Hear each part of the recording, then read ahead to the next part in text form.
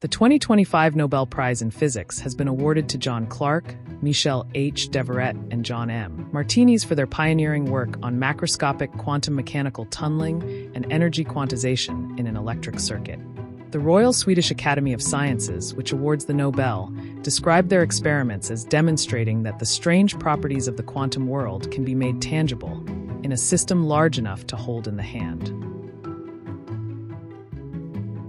The Royal Swedish Academy of Sciences has today decided to award the 2025 Nobel Prize in Physics to John Clarke, University of California at Berkeley, USA, Michel Devoret, Yale University and University of California at Santa Barbara, USA, and John Martinis, University of California at Santa Barbara, USA, for the discovery of macroscopic quantum mechanical tunneling and energy quantization in an electric circuit.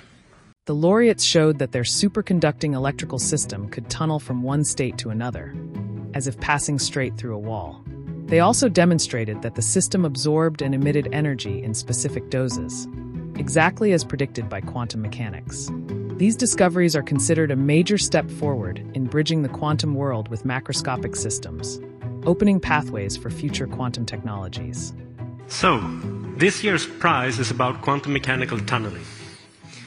This is a quantum mechanical effect that was discovered soon after Erwin Schrödinger published his famous wave equation in 1926, almost exactly 100 years ago. Soon after it was published, solutions were discovered where a particle could penetrate a classically impenetrable barrier.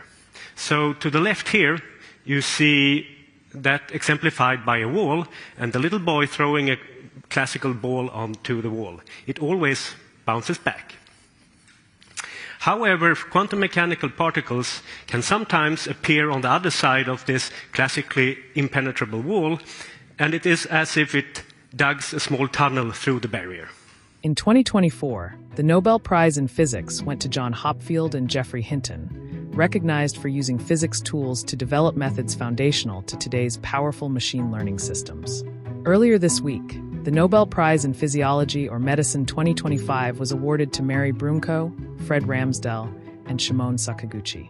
They were recognized for their pioneering work on peripheral immune tolerance, a process that allows the immune system to fight harmful microbes without attacking the body's own cells.